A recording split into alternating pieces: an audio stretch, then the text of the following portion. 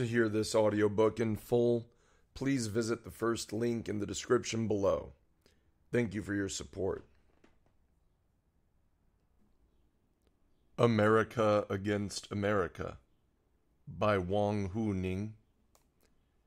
Release date 1991. Preface. From late August 1988, I was invited to the United States for a 6-month academic visit. During that time, I visited more than 30 cities and nearly 20 universities, did research in dozens of government and private sectors, and discussed the United States with a wide range of Americans and foreigners. I documented my daily discussions, visits, and observations, and this book was born. Obviously, I studied and viewed the United States as a society, as an observer rather than an investigator, and I can say that my visit in the United States had a purpose, which was to get to know this number one capitalist country in more detail and in a more realistic way. We should look at it as a history, a culture, a people, a set of institutions, and not as a few abstract dogmatic concepts. In my book, Comparative Political Analysis, published in 1987, I proposed a design for analyzing socio-political movements using a historically, socially, culturally conditioned landscape. In that book, it was by and large only a macro framework design.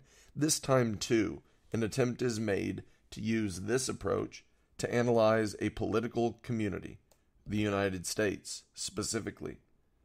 The fundamental purpose of this book, therefore, is not to explore the diverse dimensions, the colorful landscapes, and the intricate movements it depicts, but to explore the political and social management processes of American society.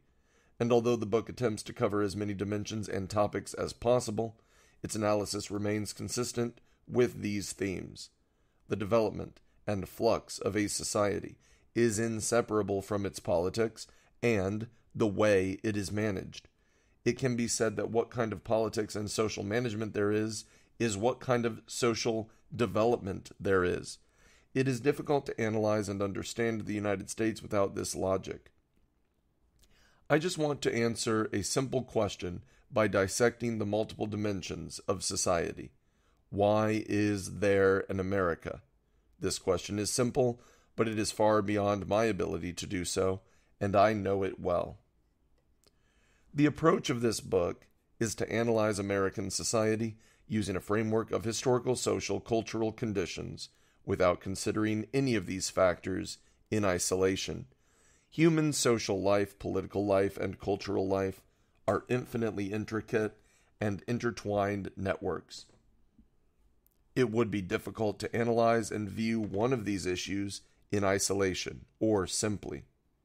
Since it is a concrete application of the above method, it requires careful and vivid observation, documentation, and analysis of all aspects of a society. That is why this book is more about concrete portrayal and factual recording than abstract reasoning. Any abstract reasoning can only be derived from observation and analysis of facts, and for abstract reasoning to be convincing, it is important that there are no convincing facts to lay the foundation. Sometimes one needs to do a kind of work, which is to provide the opportunity to think rather than the conclusion of thinking. Of course, the various real-life accounts in this book follow my thinking and conclusions, but I have also tried to make it possible to provide opportunities for others to think.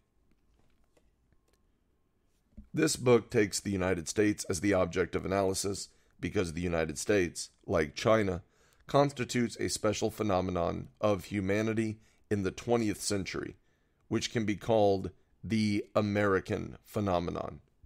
The Chinese phenomenon is why this ancient civilization with a long history of more than 2,000 years has declined in the modern era. Why is it lagging behind the modern nations of the world? This has caused generations of scholars to think hard. The American phenomenon has a different dimension, and people wonder why this nation, with a short history of only 200 years, has become the world's leading developed country today. I believe that scholars living in the 20th century have a responsibility to study these two phenomena. As a Chinese scholar, he has a dual responsibility to study both the Chinese phenomenon and the American phenomenon. In this way, he can better understand himself and the world and better explore the path to China's strength. America Against America is probably a strange and rather puzzling title for a book. My intention with this title is to show that America is not a simple homogeneous whole that can be dismissed with a single sentence. In the old days, when people started from a dogmatic view of America as a mere exploitation of surplus value, a dictatorship of the bourgeoisie, and nothing more, then the reality of America would oppose this ominous America, the rigid conception of the United States. Now there is another extreme. Some people imagine the United States as a rich paradise, perfect. Then the reality of the United States is also opposed to such America, idealized America. Including American society itself, it has its affirmative and negative forces, and wherever affirmative forces can be found, negative forces can be found. This is the basic meaning of America Against America. America Against America shows the basic movement of society. But wherever there is a human invention, it cannot be ironclad, and it is not and cannot be possible to subsume a society all under one established concept. America Against America indicates the book's attempt to reveal what factors in American society constitute each of these two relative quantities. We cannot say in one sentence what America is, but only America Against America. The more one delves into the study of America, the more one gets rid of the sketched image, the easier it is to discover this inherent contradiction in American society.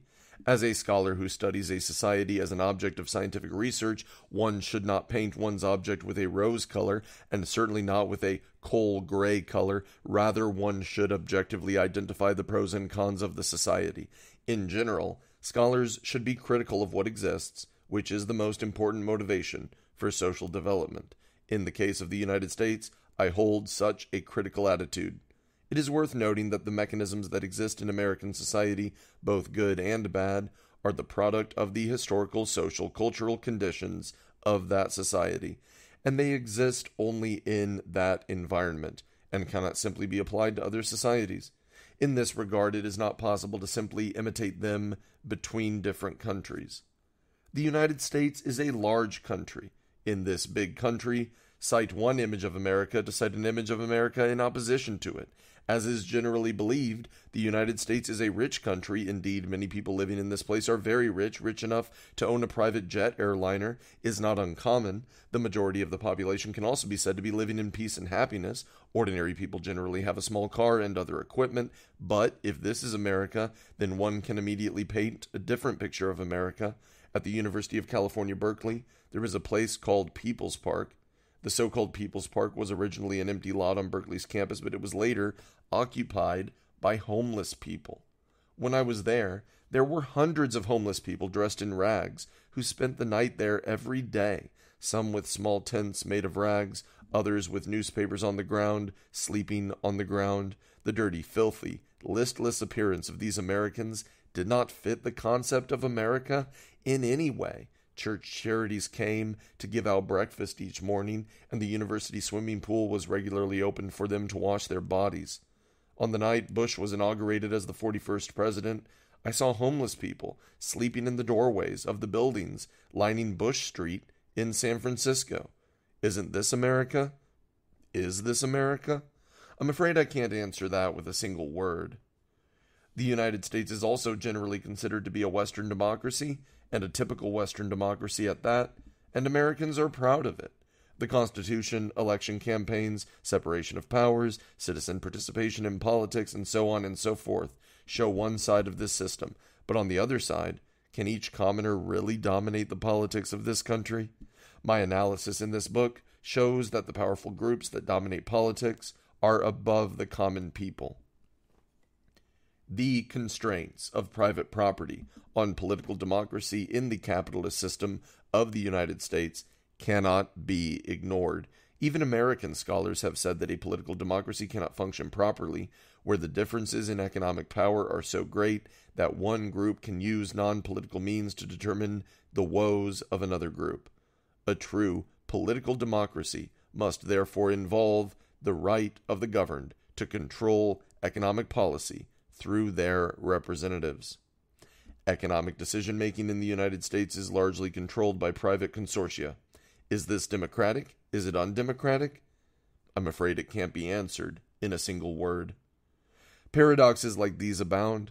It can be said that the United States is a rich country, but it can also be said that the United States is a country full of poor people. It can be said that the United States is a typical Western democracy, but it can also be said that the United States is a not-so-democratic country. It can be said that the United States is a country with advanced education, but it can also be said that the United States has a lot of education problems. It can be said that the United States is a country where equality is paramount, but it can also be said that the United States is not so equal. It can be said that the United States is a stable and developing society, but we can also say that the United States is a crisis-ridden society. My idea is to oppose the imaginary America with the factual America. The United States is only one capitalist country, and it does not represent all Western capitalist societies. I simply want to use the case study of the United States to promote our understanding of capitalism and indirectly socialism as well. 150 years ago, Marx and Engels declared in the Communist Manifesto, quote, "With the development of big industry, the very basis on which the bourgeoisie produces and appropriates its products is itself dug out from under its feet. It produces, first of all, its own gravediggers." End quote. Lenin declared imperialism dying and decaying at the beginning of this century. After all these years, it should be said that capitalism is still developing and cannot be underestimated. The judgments and analyses of historical materialism are correct in terms of historical development. However, the law of the development of human society, as indicated by historical materialism, needs the maturity of historical conditions. When these conditions are not ripe, any subjective judgment is rather inconsistent with the logic of historical materialism. For a long time, driven by the reinforcement of ideology, once there was a total rejection of capitalism, which was influenced by dogmatism, which prevented people from judging capitalist society objectively and scientifically, and the influence of left ideology, which took class struggle as the outline, which disturbed our perspective of the whole world and prevented people from learning from the advanced experience of other countries. This actually also prevents people from correctly understanding and grasping the shortcomings of capitalism. As human societies, no matter what the system is, there will be conflicts and needs. It should be useful to understand what methods different human societies use to resolve contradictions, mitigate conflicts, and meet needs. If my analysis of these issues contributes to the development and progress of Chinese society, then I will have achieved my original intention. I think that the first thing to know about anything is to know and grasp it accurately or precisely, and then to analyze and evaluate it. This book is based on such logic. There are 11 chapters in this book, and I would like to briefly point out here 1. The uneven development of society and its various features. 2. The values that dominate political life and their flux. 3. The diverse character of the nation and its social efficacy. 4. The formal and informal mechanisms that regulate people's social activities. 5. The political forces active in society and their relations. 6. The democratic and non-democratic elements in election campaigns. 7. Top-down political operations and their characteristics. 8. Non-political coordination mechanisms and socialized regulation. 9. The reproduction of culture, values, and even institutions, and the connection with education. 10. The role of ideas in the development and management of society. 11. The various undercurrents that threaten future development. Although these 11 chapters contain quite a few aspects, the object is a large country, so the facets actually covered are only a limited aspect of American society. From this perspective, I think the book falls short on 2 counts. First, the book is limited in its coverage and cannot possibly cover all aspects of every tree in the American forest. So, it should be said that there are limitations. It cannot be said that these aspects adequately reflect the subject matter of this book. I think we have found some, but not many. The good thing is that we can find a lot of other literature that can make up for the shortcomings of this book. Second, I analyze American society as an observer rather than a researcher. Some of the data and materials, though sourced, do not meet the standards of rigorous statistics. I am afraid that some of the issues discussed may be subjective or even erroneous. Therefore, I hope that people will read this book from a macro-sociological point of view, rather than treating it as microbiology. Also, in this book, I do not want to torture the reader with too much thoughtful analysis and theoretical quotations, which is not the purpose of this book. Finally, I would like to thank the many institutions and friends who have been instrumental in bringing this book to fruition and without whom it could not have been written. The CSCPRC, which invited me to be a visiting scholar in the United States for 3 months after the delegation's visit, provided all the expenses.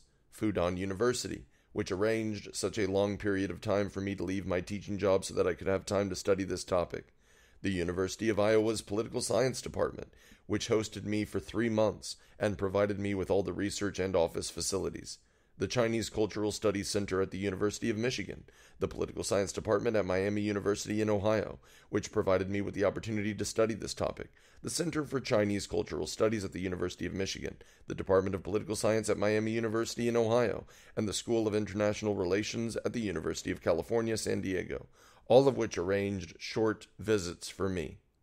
And the Institute of East Asian Studies at the University of California, Berkeley, where I spent 3 weeks as a visiting scholar and was warmly received. Finally, I would like to thank the Faculty of Law at Keio University in Japan, where I spent a week gaining insight into the Empire of the Sun section.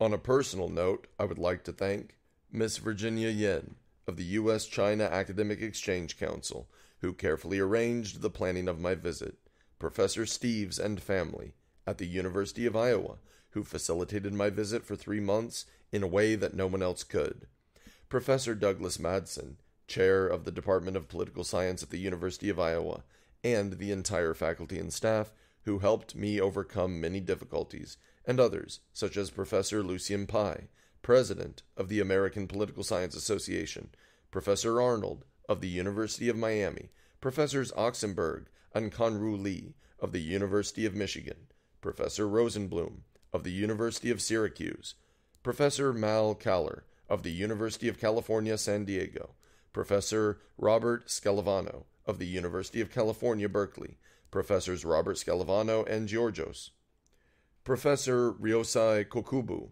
of Keio University, Japan, and others. They have given me invaluable help. I would like to thank my Chinese friends in the U.S. who have been living in the U.S. for many years and have enlightened me with many insights. Zheng Shiping, Shen Yi, Chen Feng, Gong Ting, Zhou Shui Guang, Yu Shu, Wang Ren Li, Wu Dan Li, Lin Zhimin, Xu Hua Hua, Zhen Ping, Gai Zhe Ya, He Yufan, Yang Rejun, Huang Geng, Zhu Sheng, and many others. They live in different parts of the United States and all received the most typical Chinese hospitality when I arrived at their places. I would like to thank Associate Professor Ni Shixiang, with whom I spent a lot of time at Berkeley, for his sincere help.